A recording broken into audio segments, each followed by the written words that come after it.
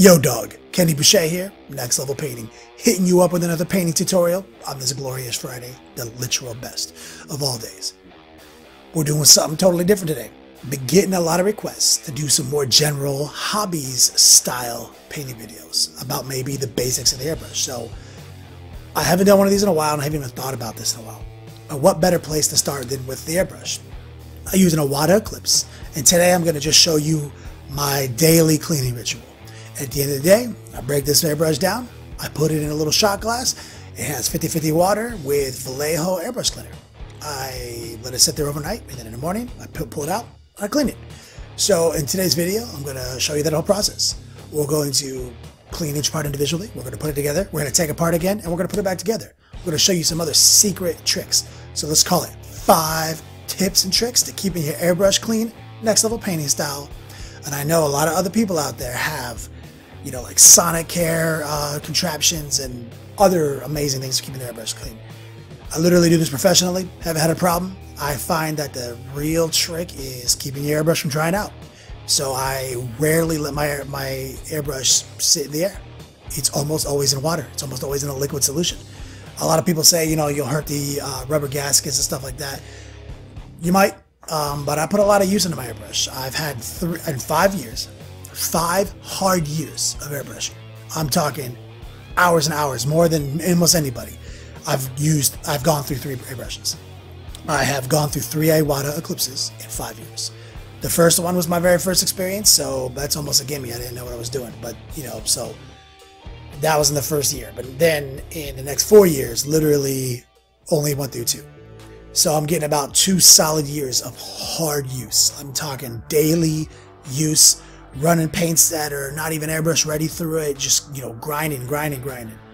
So maybe there's a better way to take care of your airbrush, but currently, you know, the investment of, you know, less than $200 every 2 years to keep my airbrush going and never clogging, like literally it doesn't clog. Like everyone asks me, you know, oh, what's your simple tricks?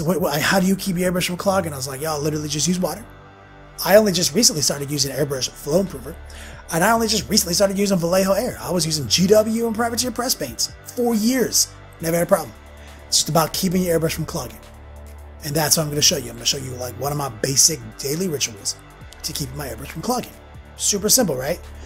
So anyway, let me talk about promoting real quick. TheLongWar.net. Check it out.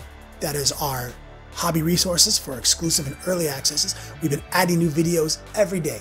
We've got this video and the battle reports. That's early access. If you made it to TheLongWar.net, you probably saw one of my tutorials or one of the battle reports that I edit for The Long War with my friend Juice and my friend Rob Bear, the other 2 owners of that company. If you've seen those videos, then that's probably why you made it to TheLongWar.net. You get to see all of these hobby tutorials 1 week early. But then we have a whole set of videos that you can't even see anywhere else but on the membership page.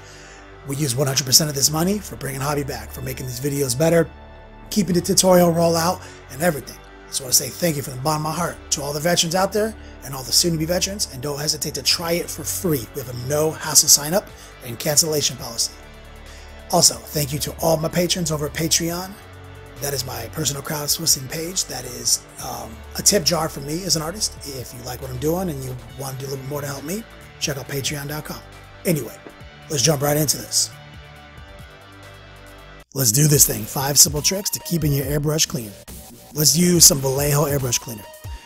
Literally mix it 50-50 with some water and put it in a shot glass and put your disassembled airbrush in that shot glass.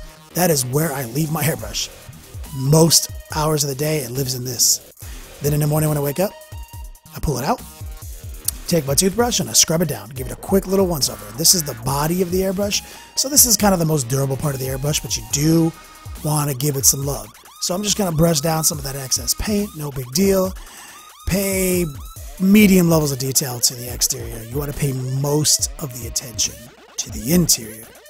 And that's going to take us to simple trick number 2. You're going to want to get a tool to brush the inside of this airbrush off. I recommend, I think they literally called airbrush brushes.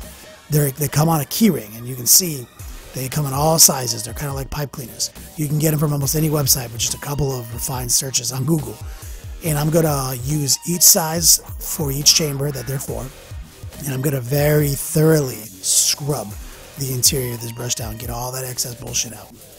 It should be pretty easy since it's been soaking in a airbrush cleaner overnight. Gonna clean the chamber here where the airbrush tip goes into the airflow pot. You can see here that this smaller brush can even go between the two chambers, and you just kind of want to find all those little spots that you can fit this little tool into. It really helps keep your airbrush clean and in working order. So let's move on to the next part of this tutorial, and that's going to be clean everything. Literally every little part you can clean it. It's worth just the 5 minutes to brush it off, like I'm doing right here. Brush all that excess off. It should be pretty easy, like I said, because it has been soaking in a solvent. So let's move into simple trick number 3. Brass tip. The brass tip is the most delicate part of the airbrush. It's kind of also what the airbrush is. This little brass tip with this little tin tip on it, it's very malleable and it's very delicate. So tip 3 would be delicate. Don't be as rough on this tip. So that'll take me right into simple trick 4. This is one of my techniques for keeping that tip clean without hurting it. Hops, number 9. Gun oil. It's also mainly a solvent. So what I like to do is I like to dip the needle, just to get a little of that oil on it, and I like to put it back in that tip, and I like to roll it around in there, and I like to kind of coat the inside of this tip and break up the paint with this solvent. Also, it doesn't hurt to lubricate the needle. This is kind of, you don't really need oil, but I really prefer it. They do sell other lubricants that are silicone based and oil free, but I really enjoy the hops number 9. So as I roll it around in there, like any paint that was dried in there is going to come out straight up. And here's the final simple trick: the trigger. This trigger, you are really going to thank me for oiling the trigger. I want to oil that joint, and I also want to oil that cylinder that hangs off of that hinge. It's also kind of a bitch to put back in the airbrush. You just got to be patient. You got to see. You got to get some light on it so you can see in there, and we're gonna just dangle it over that little hole, and we're gonna slide it in there. But once you get it in there, you'll notice that the oil really helps give you a nice smooth pull. And this cylinder is kind of what's in between the air and the paints. So as you depress it, you let air in. So a little bit of oil really helps. So now we're gonna put this airbrush together, and I'm gonna let you watch me put this airbrush together, so that way you can feel a little bit more confident with how you treat your airbrush.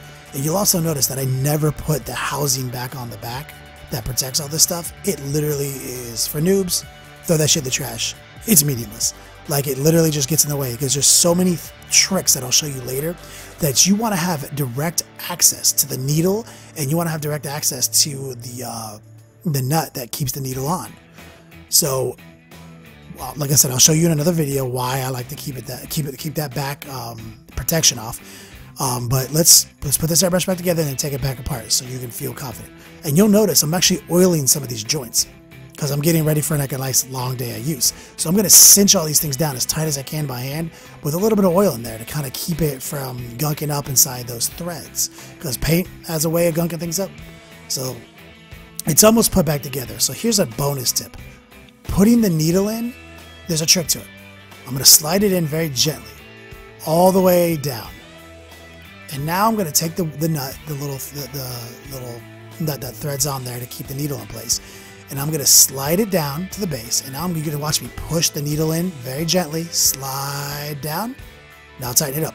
You want that needle flush against that tip, but you don't want to push too hard because it can distort the soft brass, the soft tin in that tip. Here it is. Put it back together. Let's take it apart real quick. Let's see. Watch how fast it is to take this thing apart. Going to simply unscrew the nut, drop it on the table, pull the needle out, unscrew the spring housing. Super quick. Pull it all out in one motion. Pull the trigger off. Break the thread on the tip. Pull it all out. There it is. I mean, it happened faster than I could say. Now let's put it back together one time, like Marine style. You know what I'm saying? And do this a few times to feel confident. So we put the trigger back in, put the bracer on, put the spring on, put everything that holds that part of the airbrush together, screw it on, thread it in, hand tighten it, just give it a nice good tight man grip on it, put the needle, the tip on real quick. Screw the whole housing to the tip on. High and tighten it, but give it a good tight, twist of your man wrist. Slide the needle back on. Put your nut on. Use that trick I showed you to be gentle, and literally, like I said, it was happening faster than I could narrate. Deleted scenes, bonus content, and all the interviews and post-game wrap-up videos can be located in the Hall of Veterans on thelongwar.net. Visit thelongwar.net today and try a week completely free with no strings attached. That's not all. Thelongwar.net is also your hobby resource for exclusive early access with an ad-free experience to all your favorite videos. Members of the Hall of Veterans gain early exclusive access to multiple hobby videos.